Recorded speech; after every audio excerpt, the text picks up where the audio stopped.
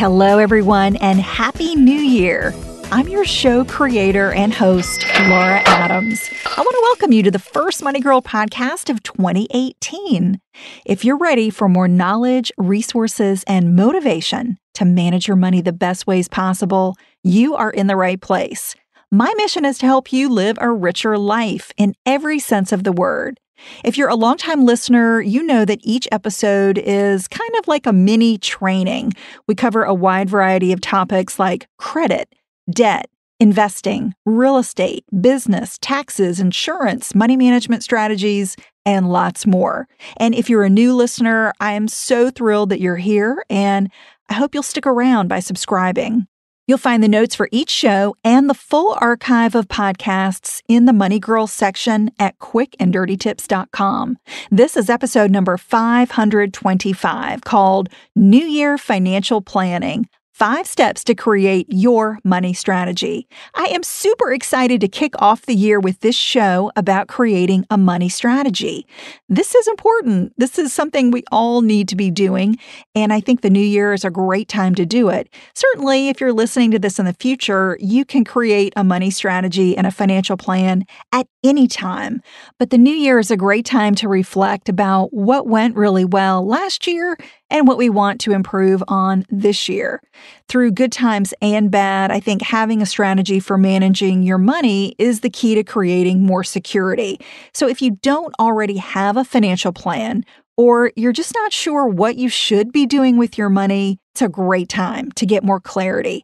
So stick with me, and we're going to cover 5 action steps to create a plan that allows you to have more control, peace, and a better financial future. So here we go. Step number 1 is understand your current financial situation. So the first step to creating any plan or strategy is to understand where you are right now. And I have a really great tool that can help you do that. It will help you assess your current financial situation in a very simple document that I call a personal financial statement, or PFS. And if you've read any of my books or audiobooks, you've heard me talk about a PFS before. You can create it by hand on paper or get a little fancier by using a computer spreadsheet like Excel or even a Google Sheet. The purpose of creating your PFS is to centralize everything you own and everything you owe in one place. So you get a bird's eye view of your entire financial life, and that allows you to easily see what you want to change or what you need to change. So to create your PFS, what you do is first make a list of all of your assets and their current values, such as cash accounts, investments, real estate, vehicles, and expensive personal belongings. Then you list out your liabilities. So those are all the things that you owe. Maybe you have a mortgage, a car loan, student loan, or credit card debt. So list out all of their outstanding balances.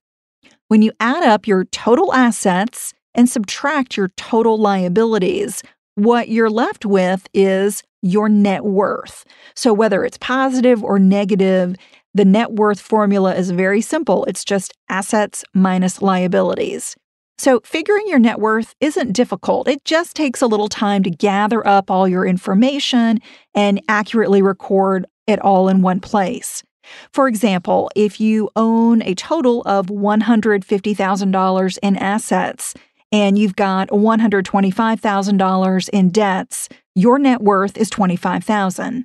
And this number is going to change depending on, in some cases, the day that you're doing it. But I recommend updating your PFS every year so that you stay focused on increasing your net worth over time.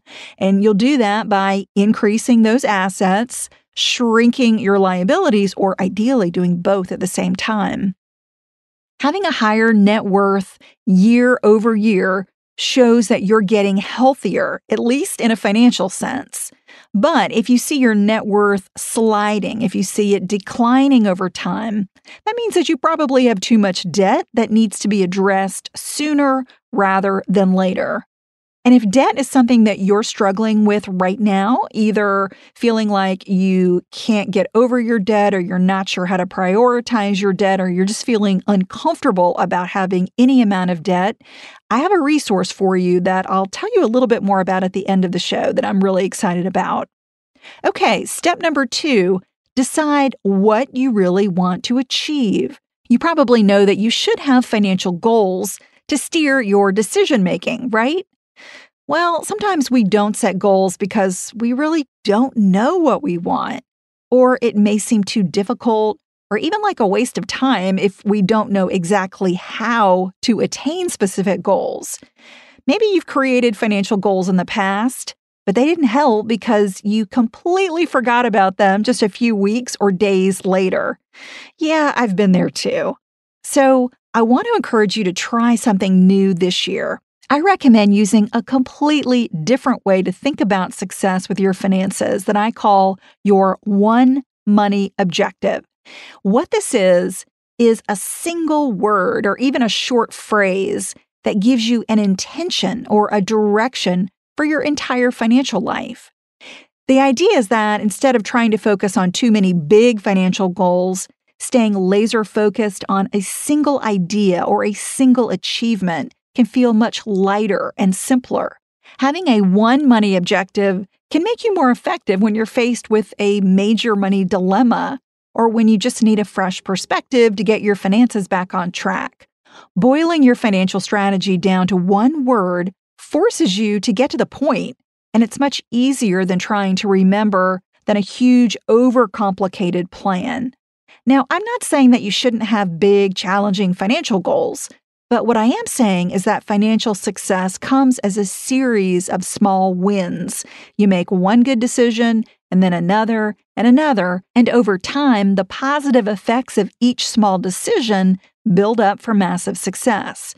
So take a moment to choose one word or phrase that encapsulates what you really want to achieve with your money so you can live it with gusto, passion, and clarity. Dig deep to uncover what financial activity or concept drives you and gets the results that you want more than anything else. Your one money objective may remain constant for your entire life, or it could be a word of the year that captures your aspiration and motivation right now, and then you reevaluate it in 12 months. You can ask yourself the following questions to help figure out what your one money objective should be. What am I disappointed about in my financial life? What worries me the most about my financial future? What would I be proud to accomplish with my money over the next 12 months? What would I be proud to accomplish over the long term with my finances? Stop and think about those questions for just a moment, and maybe even jot down the answer if you're somewhere where you can write something safely. For example, if you want to pay off a credit card over the next year, maybe your one money objective is no debt. Or perhaps you're disappointed that you didn't save money on a regular basis for an emergency fund last year. Your objective could be consistent savings. My one money objective is and always has been retirement because I'm passionate about investing enough so that I'll always be able to maintain my lifestyle if I can't work or I want to work less.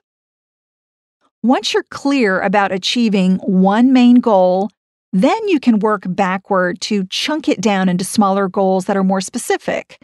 Financial goals don't have to be complicated, but each one requires an action plan that breaks it into bite-sized pieces that you can work on over short periods of time.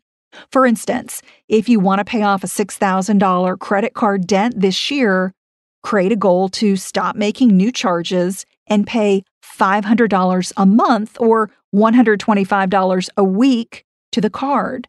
Or you could save that amount each week or month to build up a $6,000 emergency fund within the next 12 months. Okay, step number 3 is review your spending.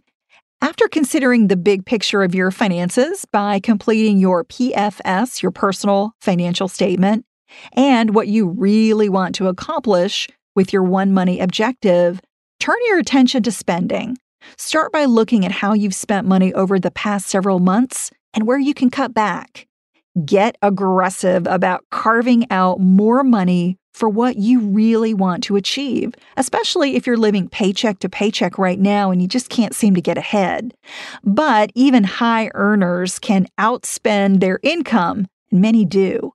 If I reviewed how you spent money over the past 30 days, I could tell you exactly what you value, such as clothes and nights out with friends, or investing for the future and paying down expensive debt.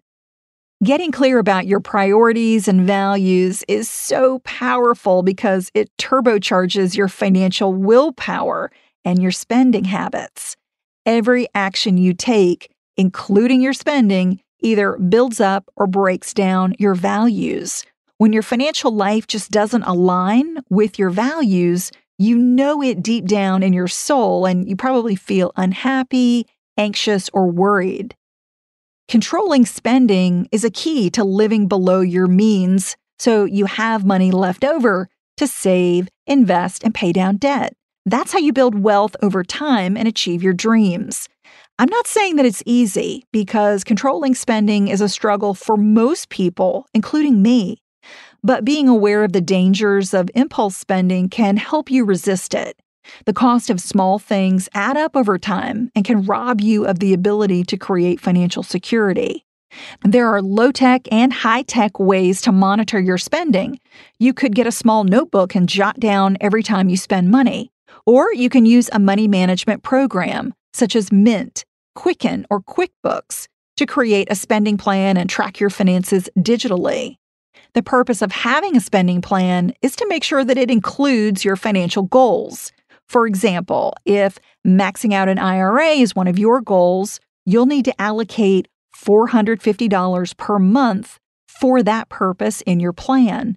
That may force you to cut back in other spending categories, such as entertainment or eating out. If you're really not sure how you should be spending money, a good spending guideline to follow is called the 50-30-20 rule. It's a budgeting framework where you spend no more than 50% of your take-home money on fixed expenses and true necessities like housing, insurance, utilities, food, transportation, and debt payments. Then you limit the variable expenses such as dining out, clothes, cable TV, travel, and gifts to 30% of your income. And the remaining 20% is for your financial goals, like building an emergency fund and making retirement contributions. These are just rules of thumb that you can tailor to your situation and priorities. For instance, if you can spend 40% on fixed expenses, you could increase your variable expenses to 40% or boost your savings to 30%. If you're interested in learning more about these topics, I really want to recommend that you download the first 2 chapters of my award-winning book, Money Girls Smart Moves to Grow Rich. If you haven't already gotten them, they're free, and they are jam-packed with information like your money mindset, how to create your personal financial statement, how to create a spending plan, the types of insurances you should have, the right amount of emergency money to accumulate, and so much more. You can get that free download when you go to my site at lauradadams.com. Okay, step number 4 is automate your savings. Once you know your overarching financial objective and you turn it into one or more savings goals, putting them on autopilot is one of the best ways to be successful. Financial automation works so well because it protects you from yourself. Since it's so easy to go off the financial rails, we have to anticipate challenges and create ways to stay on track. So here are some great ways to automate your finances. You might participate in a retirement plan at work, such as a 401k, 403b, or 457 plan. These work so well because contributions come out of your paycheck on a regular basis before you ever see the money. You might set up recurring transfers from your bank account to an IRA. As long as you have some amount of earned income, you're qualified to have an IRA. And I've written many posts about IRAs like traditional IRAs, Roth IRAs, SEP IRAs.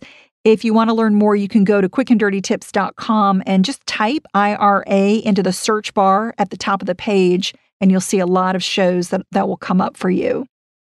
You might open up a 529 savings plan to pay college expenses for yourself or a family member. You might use direct deposit for your savings by having a portion of your paycheck or even your tax refunds sent directly to a bank savings account. And by the way, this is a great strategy to build your emergency fund or to save for short-term goals like holiday gifts or a vacation. Just have a portion of your paycheck split out and direct deposited into a separate savings account. The sooner you automate saving and investing, the more financial security you create for your entire life. And step number 5 is investigate options to reduce debt.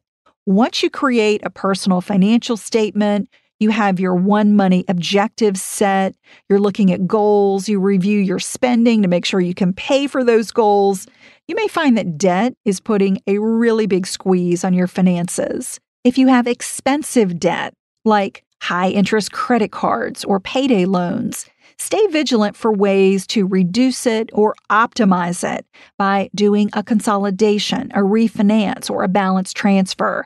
So I hope you'll join me by taking some time to create a new or updated financial plan this year. Challenge yourself to make some tough decisions that might be uncomfortable in the short term, but could really improve your financial well-being in the long term.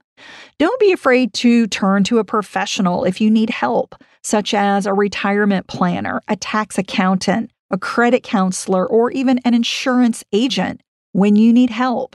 Successful people usually seek advice, and they rely on professionals who specialize in different areas. They may cost a little money in some cases, but usually pay for themselves very quickly. And I mentioned a resource for you that I'm really excited about. This year, I'm launching a course that will teach you how to get out of debt and stay debt-free for life. You'll come away with a step-by-step process to reduce or eliminate credit cards, student loans, car loans, medical bills, mortgages, or any type of debt that you owe. So if you are on my email list, you'll get information about that. And if you're not on the list, you can text the phrase "get updates" with no space to the number 33444. Again, text "get updates" to the number 33444, and you'll automatically get information when this new resource is available. And by the way, if you have questions, comments, suggestions for future show topics, I'd love to hear them. You can reach me in several ways. I'm on Twitter at Laura Adams, LauraAdams, and you can also reach me on my contact page at lauradadams.com.